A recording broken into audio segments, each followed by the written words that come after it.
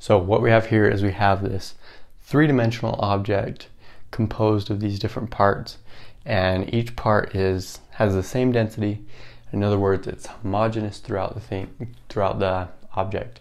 What we need to do is we need to find its centroid. And I've got the steps that we're going to go through all written out down in the description. And if you find this video helpful, hit that like button and please subscribe.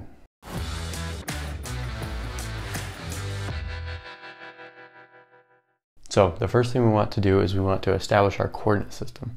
Now it's in this problem, it's already set up for us, so we don't need to worry about that part. But the next part is we want to split this object up into its composite parts. Or in other words, we want to split it into parts that we already know the centroid of easily. And so it's kind of already broken up for us.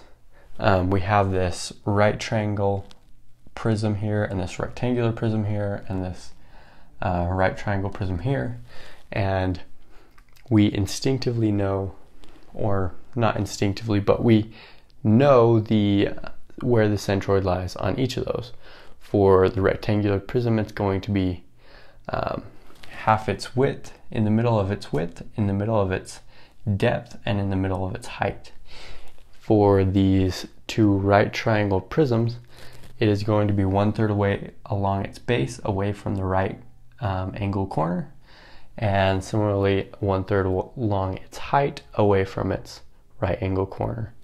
And then because it is symmetrical when cut orthogonal to the x-axis, the centroid in the x direction is going to lie just in the middle of that width. And you kind of instinctively understand at least that part of it usually. But so knowing that, we're going to label these. We're going to label this block A, and this one B, and this one C. And from there, we're going to find the coordinates of the centroids of A, B, and C, and we're going to list them out here. And finding the coordinates of that is those coordinates are x tilde, y tilde, and z tilde, which are the x, y, and z coordinates respectively for each individual centroid. And then x bar, y bar, and z bar are the x, y, and z coordinates of the entire object. And then finally, after we find the coordinates of each centroid, we are going to find the volume of each object. And so that's what V is in all of these equations. So starting out with A, its centroid is going to be at the point in the x direction. It's going to be 1/3 way along the base, and the base is 1.5 meters long. So 1/3 of 1.5 is 0.5. But then you also have the thickness of B in addition to it, so its x coordinate of its centroid is going to be 1 meter away from the origin. And then in the y direction, it's just, since it's symmetrical orthogonally to the y-axis, it's just going to be in the middle. So its centroid coordinate in the y direction is 0.25. And then in the z direction, it's once again 1/3 away along the height here, and it's 1.8 meters tall. So 1/3 of 1.8 is 0.6. So there's the centroid of A. Now the centroid of B is going to be half, in the x direction, it's going to be half its width, or half its depth, whatever you want to call it, 0.25. And then half of its width in the y direction it's 2 meters this way, plus it's got this 0.5 meters that's hidden kind of behind A. So it's 2.5, so half of 2.5 is 1.25. And then in the z direction, once again, it's half of its height, so half of 1.8 is 0.9. And then finally for C, its centroid in the x direction is half of its width, so 0.25, and then in the y direction, 1/3 way along its base is 1.5 meters, so 0.5 this way, plus the width of b, which is 2.5, so 2.5 plus 1.5, or 2.5 plus 0.5 is 3. Then 1/3 way along its height, which is the same as a, at 0.6. So there's the coordinates of the centroids of each component part of our object. So this is x tilde, y tilde, and z tilde.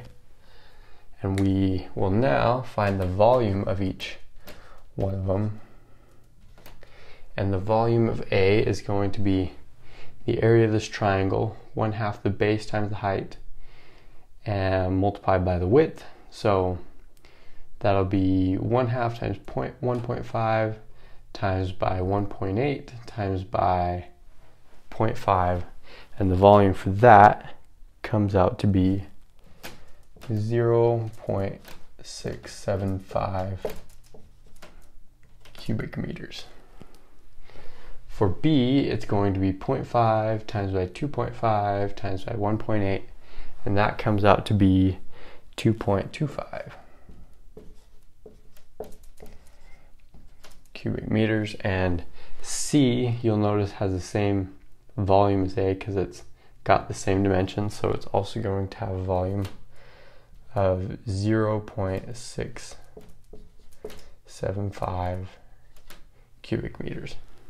So now that we have all of this information, we can plug it into each one of these equations.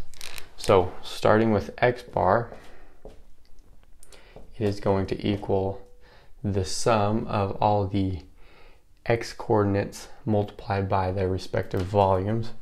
So for this one, it's going to be 1 times by 0.675 plus 0.25 multiplied by 2.25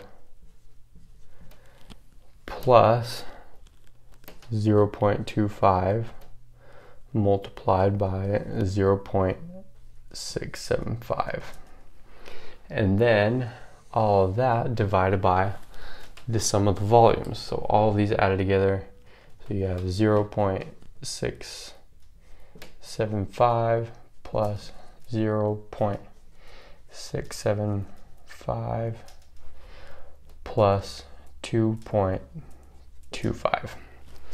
And plugging that into your calculator, you end up getting that x bar equals 0.391 meters. So the centroid of the entire object, the x coordinate of it is 0.391 meters this way, away from the origin, along the x-axis. So the process for finding y bar and z bar are very similar, so I'm not going to go through each one of those separately, but x or y bar is 1.39 meters and z bar is, we're going to write it over here, z bar equals 0.788 meters. So those are the x, y, and z coordinates of the centroid of the entire object. And so there's a pretty good example problem where the 3D object is homogeneous, or in other words, has the same density throughout the entire object.